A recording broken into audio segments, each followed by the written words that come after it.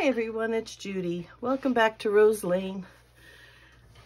Today is Sit a Spell Sunday, and I just wanted to take just a couple of minutes before we get started to say thank you to everybody who has been commenting and resonating with these past couple of videos that we've done.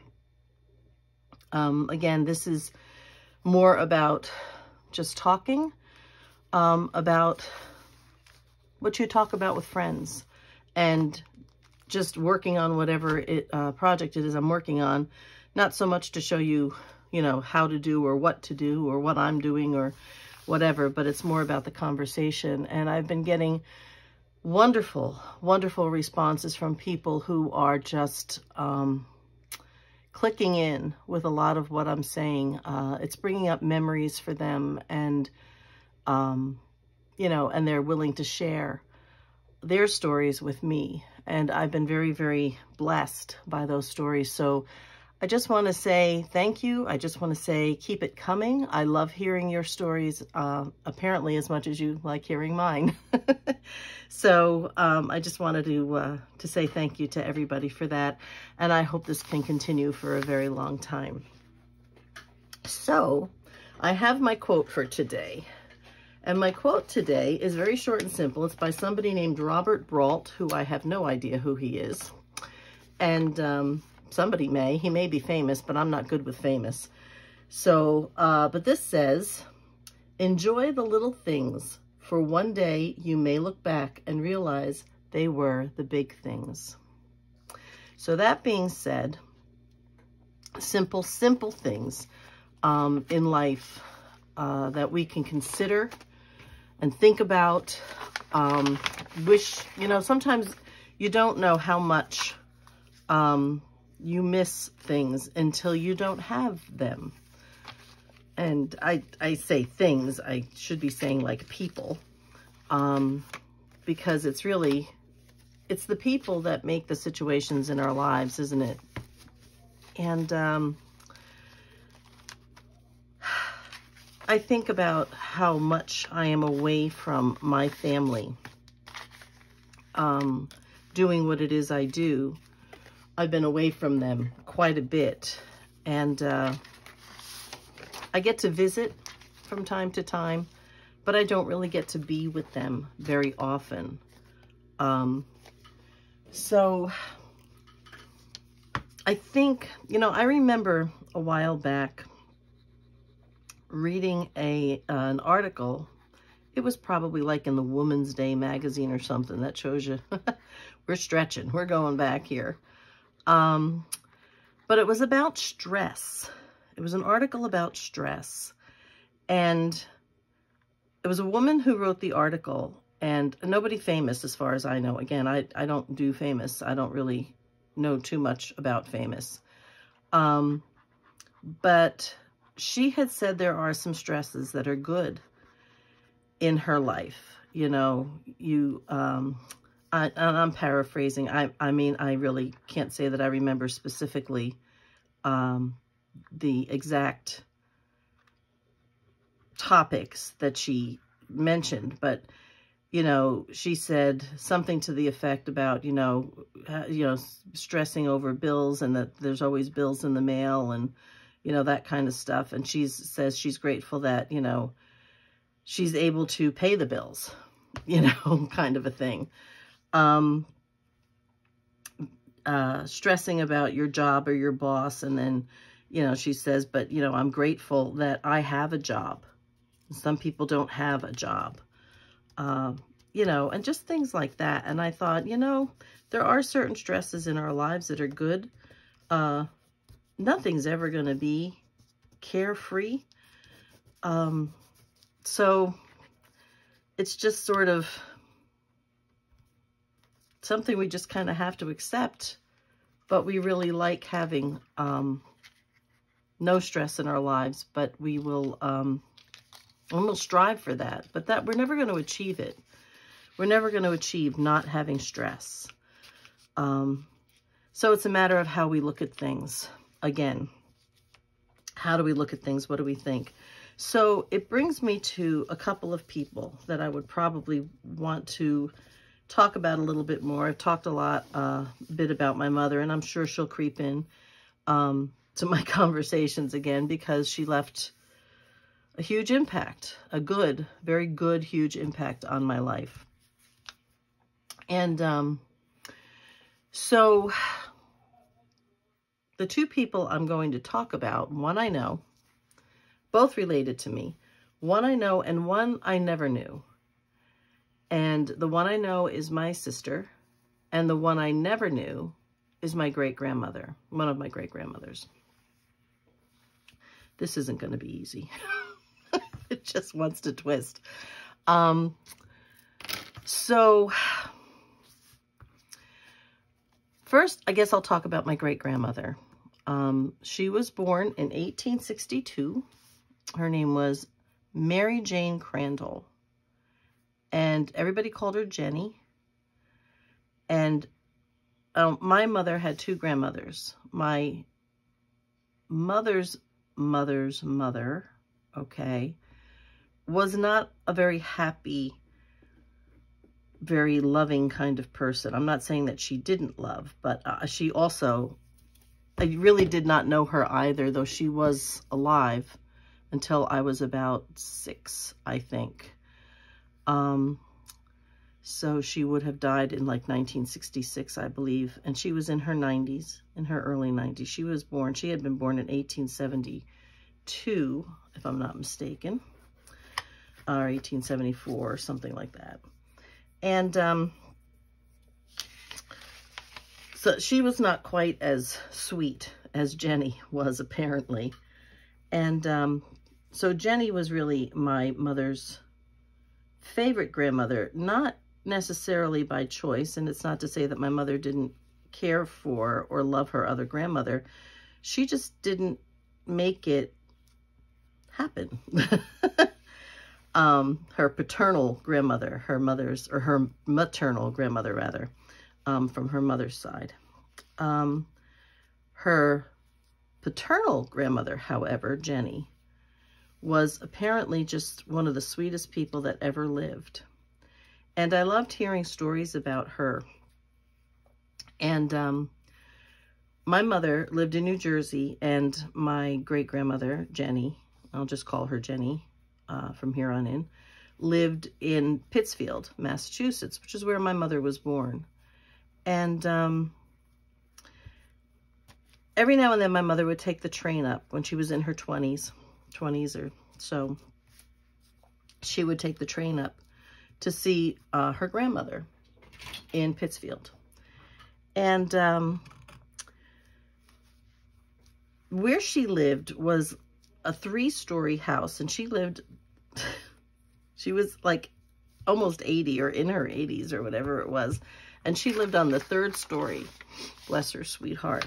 And there was a back porch there, and my mother would be up there, and my grandmother would have been, Jenny, would have been fussing the entire time that she was there, or before she would actually get up there even, and she'd be cooking and, you know, getting everything ready. And she was this tiny little, you know, kind of Irish lady, English-Irish lady. And I'm wondering if I should go ahead and do that again back here.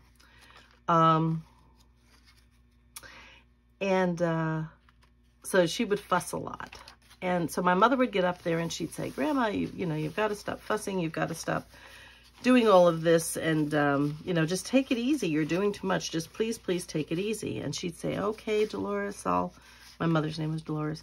Okay, Dolores, I'll go in and, you know, and I'll take a nap and, you know, I'll relax for a little while. And she's like, thank you. So my mother would sit out on the porch, which was right outside her bedroom window, my grandmother's bedroom window.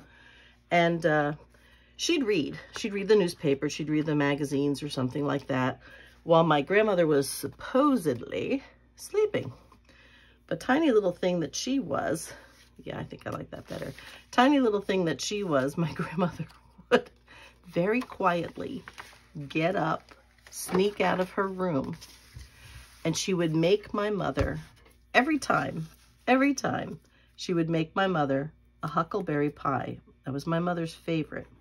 Now, when I heard the story, when my mother would tell me the story when I was younger, when I got a little bit older, I started looking to see if I could find huckleberries. You know, I couldn't find a huckleberry for hide nor hair anywhere.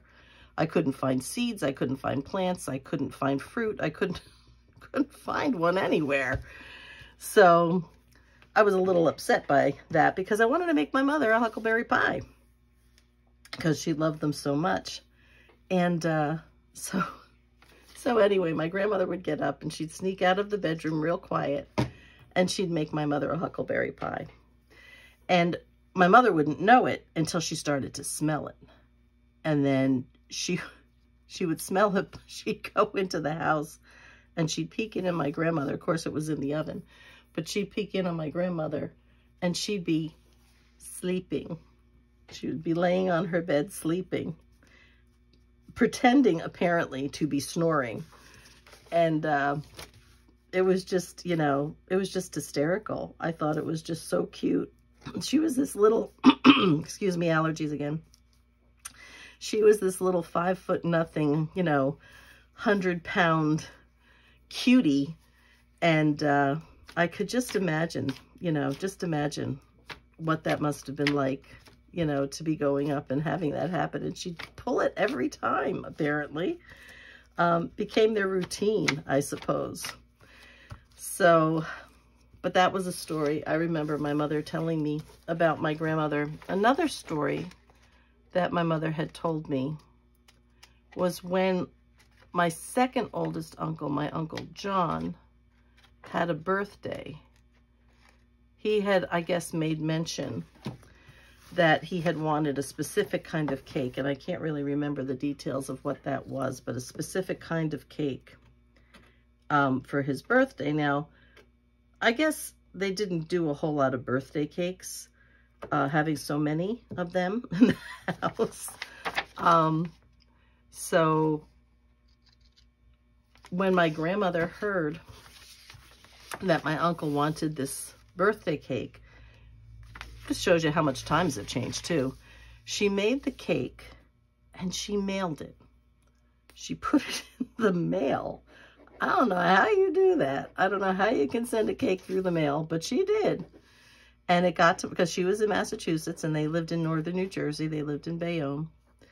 And yeah, she mailed the cake down to my uncle because he wanted one and probably was not going to get one. So, which was just, it just shows you the adorableness of this woman. Okay, I'm just going to move this down. And so these were memories of my mother's, you know, her own memories. My uncle, it was his memory. It was his cake that came through the mail. And, but the stories were told to me and they became part of me. It allowed me to know someone. She passed away, Jenny, in 1950. As a matter of fact, she passed away on what would become my brother with the bird, my brother Jeff's birthday, November 8th in 1950. And, excuse me. So I wasn't born until 1959, so I never got to know her, but I got to know her just the same through my family who did know her, who paid attention to the little things and passed them on to me and to others in our family.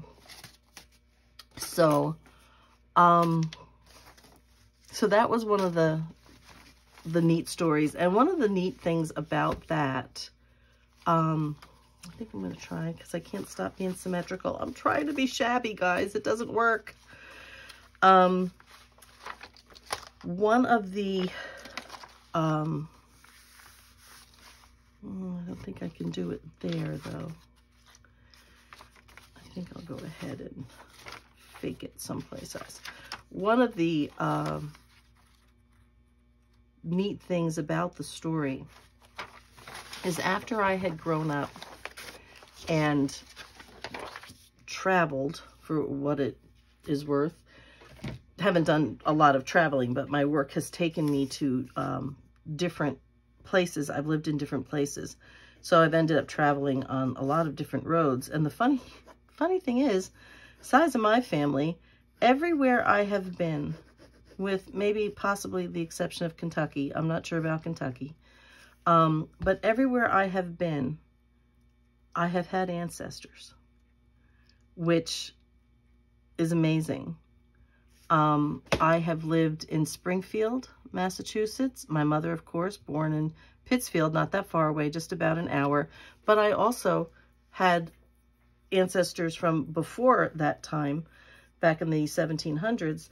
There were some who lived in Springfield. I lived in Springfield. When I was in Bridgeport, I had people, Bridgeport, Connecticut. I lived in Milford. I had relatives, ancient, you know, long, long ago, relatives who lived in Milford,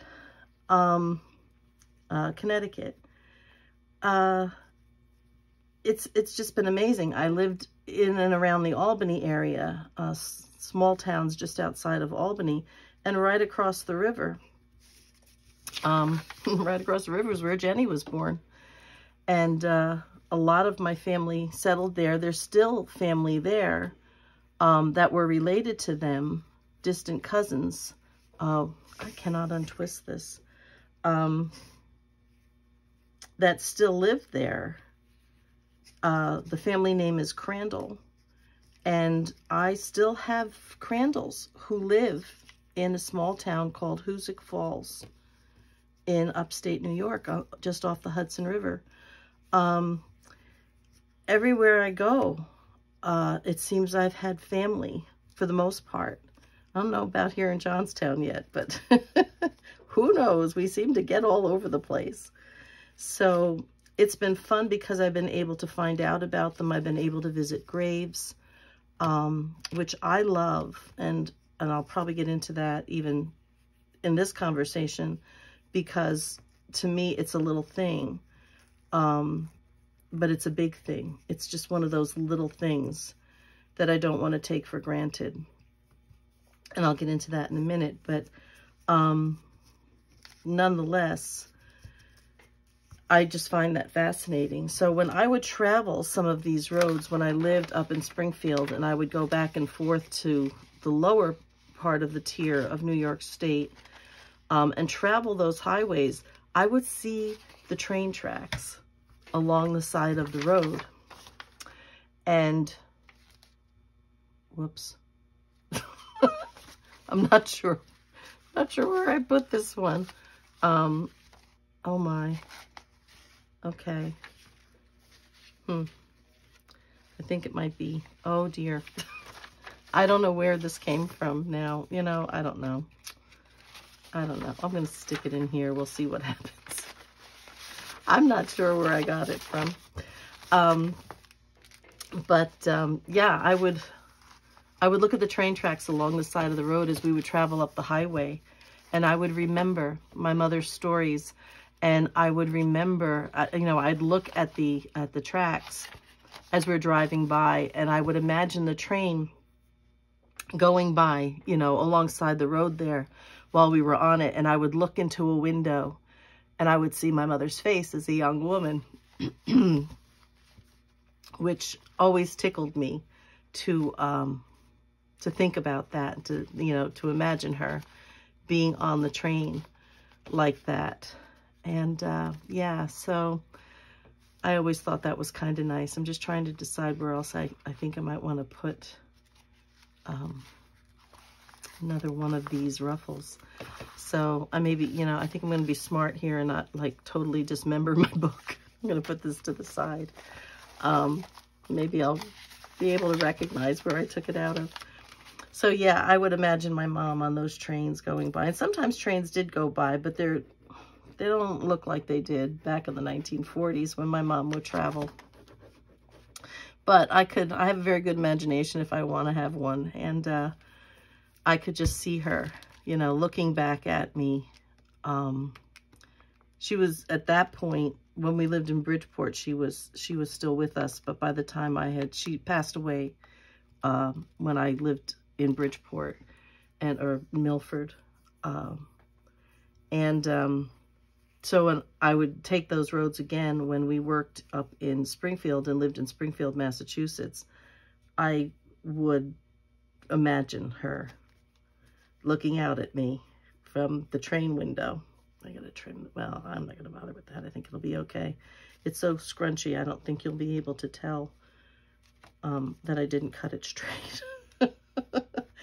But, so yeah, so having her tell me just such a simple story, I mean, it's not a big deal, you know, and it's a little funny, but it's not, you know, knee slapping, you know, it's chuckle worthy, but, you know, not a big belly laugh kind of thing, but it was just a simple little story that shaped a lot of my life.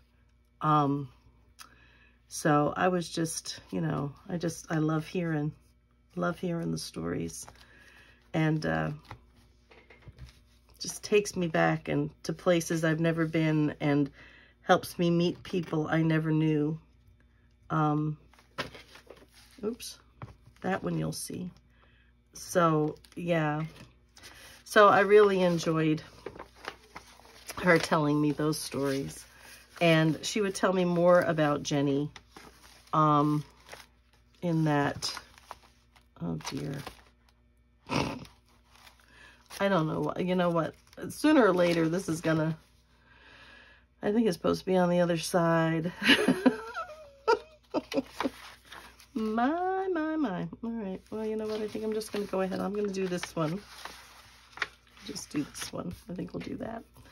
So, Jenny had a parrot, and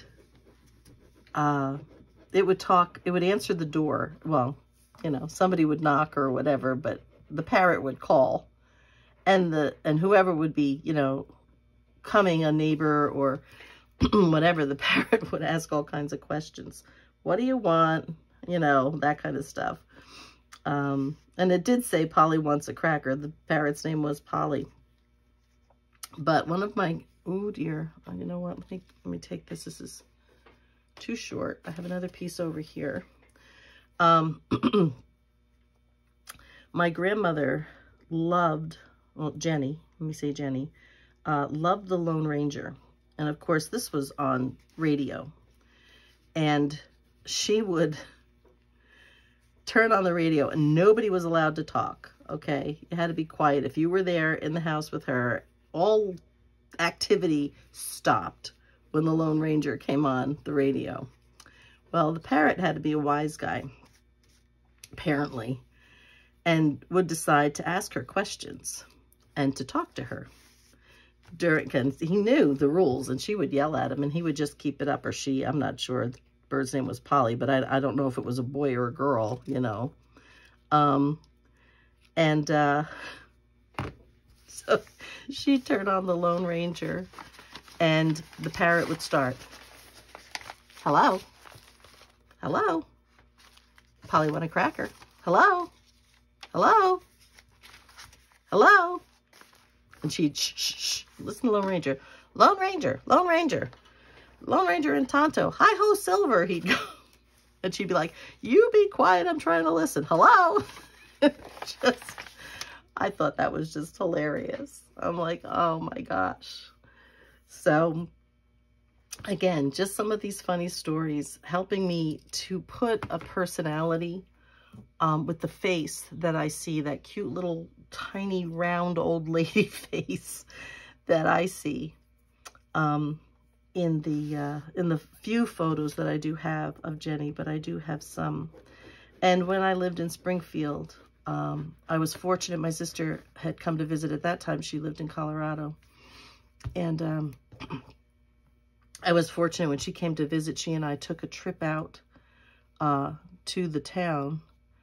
And though, of course, we couldn't go into the house, we could see the house. And I don't know what a huckleberry pie smells like. I have no clue. But I could swear I smelled one bacon. I could swear. I could swear I hear a parrot through the window and the radio playing. Let me drop this in my little lace bag over there. So, I'm stuck.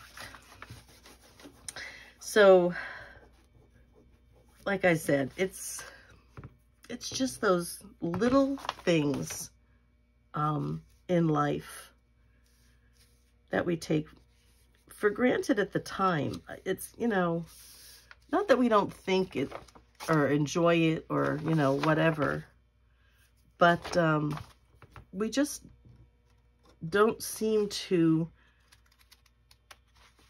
think of it. For those of you who remember the 70s, we don't think of it as a Kodak moment necessarily.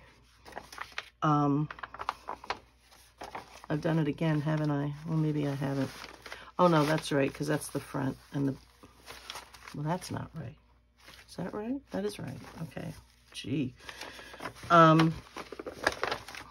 But when I got married the first time, when my father wasn't with us, of course, and my brother, who still lives in Colorado, the oldest brother, walked me down the aisle. And, you know, you're supposed to have that dance with your dad and, you know, that kind of stuff. The bride is supposed to have a dance with her dad. And so I danced with my brother, who, like me, is not a dancer. But slow dancing, you know, you can kind of hold each other up and sway, if you know what I mean. It's kind of about what I do. And I'm not any better now that I've gained weight and gotten a lot older. But, so my song to dance with my brother was Paul Anka's Times of Your Life. And for those of you who remember the song, I'm not going to get into all the lyrics. You might want to Google it if you're interested. And I'm taking a tissue because my allergies are just driving me crazy these last few days. So, last several days. Excuse me. So, that was my song that we danced to. And that is truly, excuse me, what life ought to be like. I guess that's kind of what I'm talking about. The way life ought to be. If anybody out there is from Maine, you know, your license plate says the way life should be, or your welcome signs coming in from the highway, you know, welcome to Maine, the way life should be. I think I need to pull this one back a little bit. But that's how life should be. And I might have referenced, I think I have referenced once before. I'll tell you, working with Sorry Silk is like working with cobwebs. Oh my goodness, drives me nuts. Pretty, but drives me nuts. And this I dyed, because this was just like an off-white natural color, and I dyed it to go with the book a little bit. Need a little bit more lace back here, I think, and one in here, and then I think we're good. All right, so we'll put some here. What was I saying? Oh, I think I was talking about Mayberry and the Andy Griffith Show, and one of my favorite episodes was called Man in a Hurry. I'm almost positive I've referenced it before. And it's about this man he's a businessman, and he's driving through or near Mayberry. It's a Sunday. And his car breaks down about 2 miles outside of town, which for some of us, we know that there is no such thing anymore as 2 miles outside of town. You just go from one place into the next, and there is no real in-between, as it were. But, so he walks, it's summertime, I guess, and he's hot, and he's a heavy-set man, and he's very gruff and very grouchy and in a hurry. He's, you know, in a hurry, and they're trying to get him to just, not trying to get him to relax, but they can't understand why he won't relax, you know, why he just won't,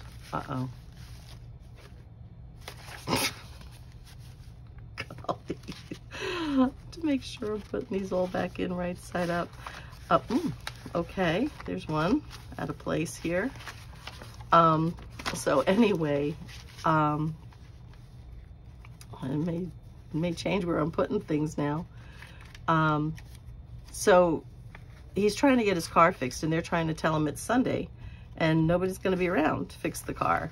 And he's like, well, I've got to be, you know, whatever the town is that he's got to be in, you know, by tomorrow morning, and I need this fixed, and da-da-da-da-da. And, you know, everything's like a party line on the telephone, and, you know, they have the switchboard, Sarah, the switchboard operator, and he is trying to make a phone call, and he can't get through because two old ladies are talking. They don't see each other that often, and on Sundays they spend hours on the phone, and it ties up the phone for, you know, the whole place, the whole town.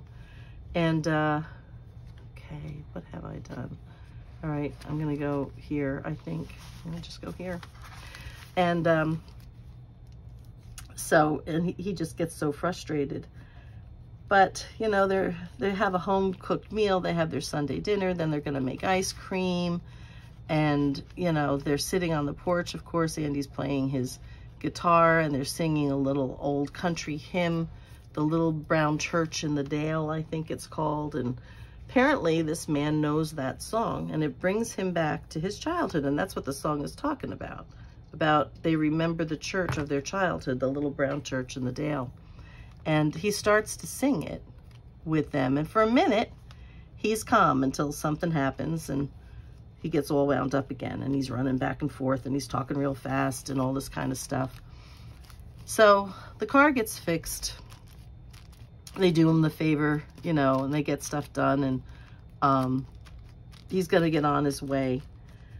And Opie says something to him, and he says, gee, I wish you would stay.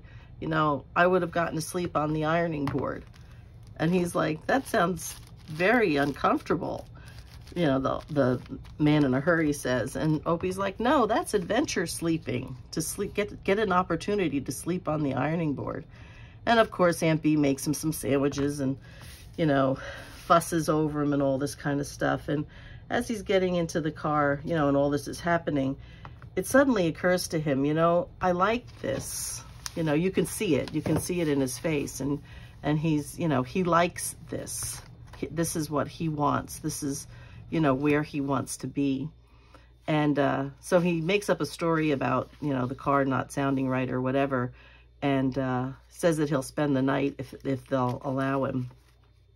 And Opie gets all excited because he's like, yay, I get to sleep on the ironing board. And, you know, he grabs him by the hand, and, you know, he's like, let's go, you know, Andy says, go show him where he's going to stay, because he's going to stay in Opie's room. And, you know, it's just all of those simple things.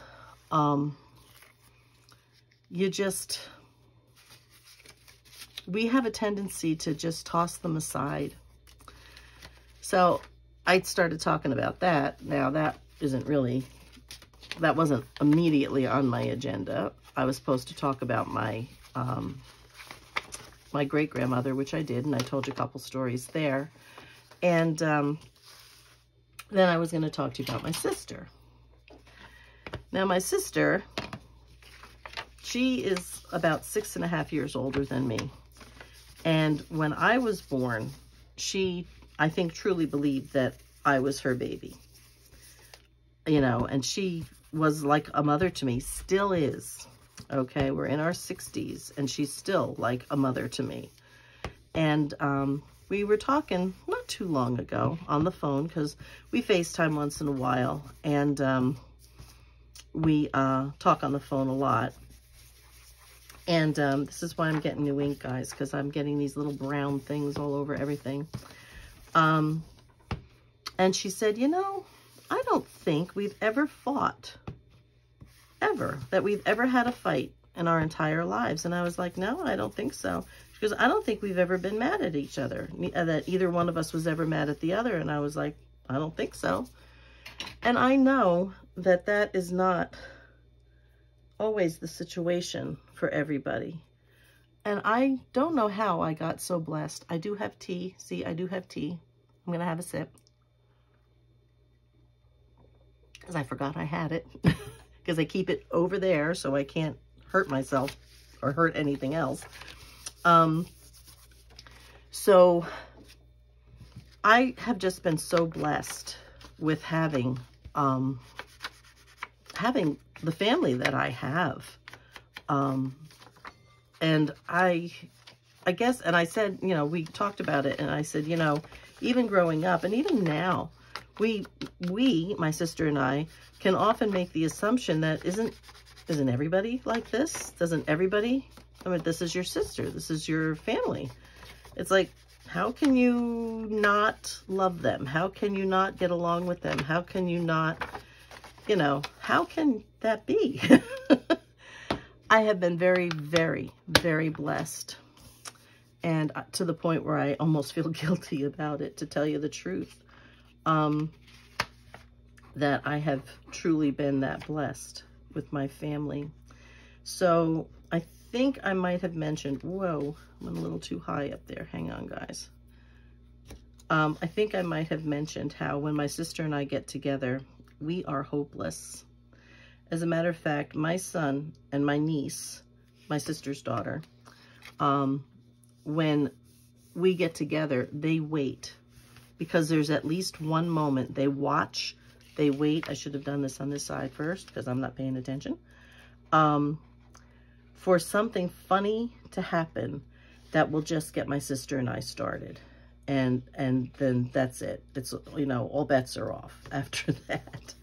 And we just get the giggles. Now here we are, two, like I said, I think I might have mentioned this before, two supposedly mature, grown-up women. And we're like a couple of little girls. Somebody says something funny, and it might not even be that funny, but it just strikes a chord, you know, and and we're off and running, you know, with some ridiculous, you know, little quip, something that we just came up with. And I remember, and I'm going to tell you one, and I have to say this one word. It's not really a swear word, but I have to say this one word because it's pertinent to the story. We had gone down, my husband, my son, and I had gone down to visit. This was a few years ago. It was before COVID. And we had gone down to visit, and my sister and brother-in-law had taken, my niece was working at that time of day, that, you know, when we had gone out for that venture. She was unable to be with us. So we went to a local, beautiful local park. And we had stopped by this fountain, and we were sitting and we were talking. And my husband, who was a Marine, and I'm not sure how it came up, but they started talking about Camp Lejeune or something, and that's where he had been. And he said, well, maybe we can stop there on our way home. And he's talking about all of this stuff, and he's telling stories. And I'm like, well, you know, I'm kind of like talking, as he's talking, I'm talking kind of thing. And, you know, I said, well, you know, it's, you know, kind of out of the way. It's not exactly on the way home. And, you know, that would take extra time. And he's not talking, and he says something, and I'm kind of giving these answers. And then he says, you know, you wouldn't believe what it's like to be a Marine and, you know, all this kind of stuff. And I said, well, you know, I probably wouldn't, but, you know, that's not the kind of life for me. I was never meant to be a soldier or whatever. And I'm rambling on, just kind of like trying to not, because I don't want to do this, obviously. And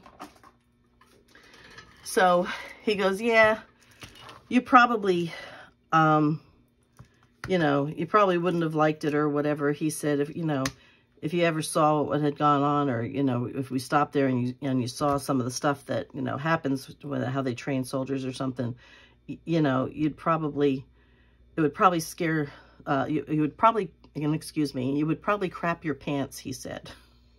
And I said, well, you know, I'm trying to give that up. And because I'm trying to make excuses not to go. I shouldn't have closed that. I didn't put it on the thing yet. And my sister just got hysterical. She got so funny. I mean, she laughed so hard. My son broke out his camera, you know, his phone, and he started videotaping it, mostly because Chelsea wasn't there. My niece wasn't there. And I just put that on upside down, didn't I? Well, you can go like that. That'll work. So she starts laughing to the point where she's crying. She's laughing so hard. And I said to her, like, what did I say? Because I couldn't remember what I said. I was just, you know, sort of rambling about why I didn't want to go. And she couldn't speak. And she's trying to tell me, she's trying, and, you know, through her laughter, she's trying to tell me what it was that I said. I don't know how I did this. How do I always manage to do things backwards, guys?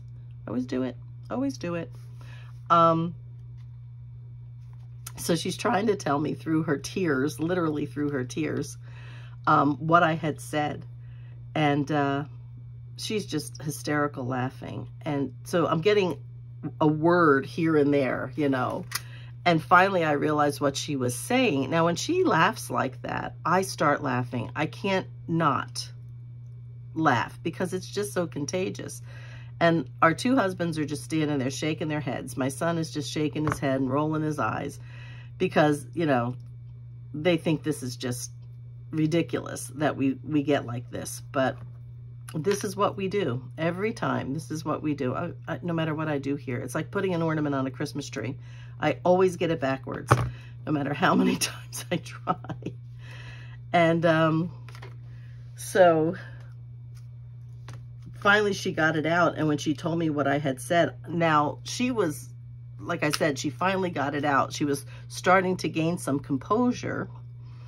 And, you know, from her laughing fit, she's finally starting to gain some composure, that to the point where she was able to, you know, mostly tell me what I had said, and I could make out what she's telling me that I had said. Well, now I start laughing because it was funny, and I started laughing, which of course started her all over again. So we just, it must have gone on for about 15 minutes that we were just laughing uncontrollably over a silly thing like that, you know. And but those are some of my greatest treasures in my life. And guess what? I had taken a test and the test was about getting to know yourself better. And one of the things that you had to do in the test was list all the people in your life that were the most important to you. And then write if they could give you a gift. Okay, and it didn't have to be a thing. We're mostly talking more about, you know, a situation or a circumstance or something like that. But if they could give you a gift, what gift, knowing who they are, what gift would they give you? Okay? What would be the gift that you would have gotten from them? When I got to my sister, I said laughter, because that's what she gives me the most of. She makes me laugh, and that takes away all my worries and concerns and my problems. And for a little while, you know, well, for a lot of the while, but for a little while, especially when we get those giggles, I get to forget for a minute that I'm a grown-up, that I have bills to pay and things I have to do, and it's like being a little girl again. I just get to giggle for a little while, and I like it. I have to say, I like it. So I would suggest then to you guys, most especially, that you don't forget to laugh. That you hang on to those special things, those little things in your life. And take them to heart. They truly mean something. To be able to find joy in the simplest things, to remember to laugh, to remember to be thankful, to remember, I'll tell you something I remember, and this is my son, and I always have a lot of stories about my son, bless his heart. I can remember when my son was born. We lived in a one-bedroom apartment, and there was a night light alongside the nightstand on my bed, and my son's crib was on the other side of the room. And he was a very regular sleeper, and in the beginning, would seem to me that I would wake up about 5 minutes before he would when he was ready for feeding. And so I would walk over to the crib, and he'd just be starting to fuss. And I could see my shadow on the wall because the nightlight was behind me. And I would pick him up for his feeding, and I would see my shadow holding him. I could still see it like it was yesterday. He's going to be 34 years old. And this was upside down. And I can still see it. And I remember picking him up and holding him, and I would rub at the base of his neck where his, where his hairline was. And I can remember the feel of it.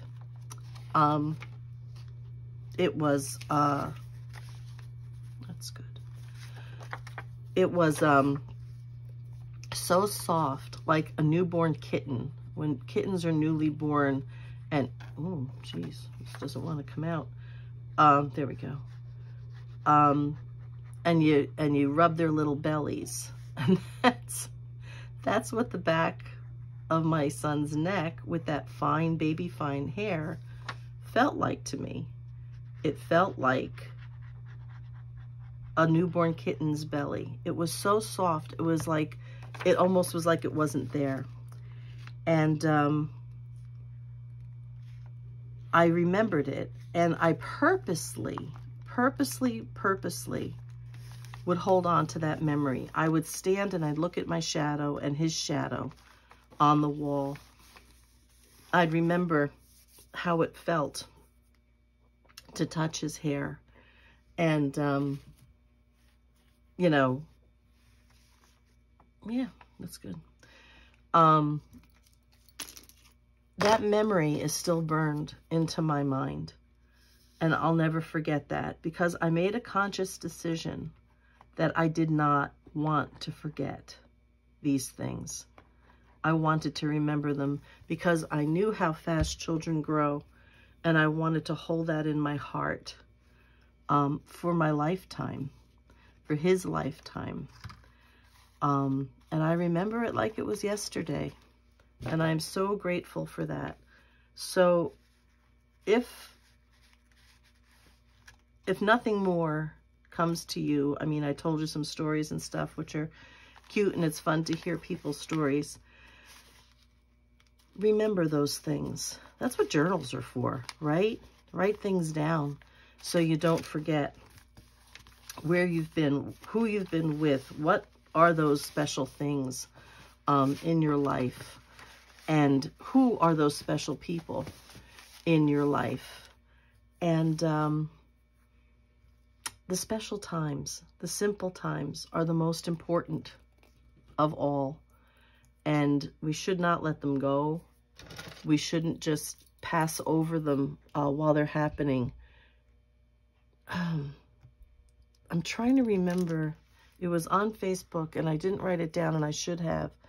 But I did put it on my personal page, which I don't usually say a lot. I repost things from other people. And it said something to the effect of, She didn't know how busy she was until she stopped. She didn't know that she wasn't enjoying her life until she stopped being so busy to enjoy her life, or something like that. Try to find the quote, and I'll put it in the description box here, in case you're interested. Don't let the busyness of life, and I'm just as guilty, please, I am, but don't let the busyness of life stop you from living your life. Take the time. Stop and smell the roses, as they say. Take the time to pay attention. When you're sitting in the car and it's quiet, you're stopped at a traffic light, perhaps, and it's quiet and the radio's not on, which is normal for me. If you listen carefully, you'll hear the birds. Even through the closed window, you'll hear the birds. Pay attention to those things, to their singing. They're out there, but we bustle through our lives and we pass by so much that we shouldn't. Those are the important things. Those are the big things in life. Don't take them for granted. Don't pass them by, but grasp onto them with both hands and hold them close to your heart. You'll be a better person for it, I will guarantee. So I don't know how long this has been. Oh, not too bad. But I'm going to stop here. I'm getting kind of tired because it's getting late. And so I just want to say to you all, thank you for being here with me again. And I'll be looking forward to seeing you in the next videos. In the meantime, be safe, be happy, and be blessed. And I will see you next time. God bless everybody. Good night.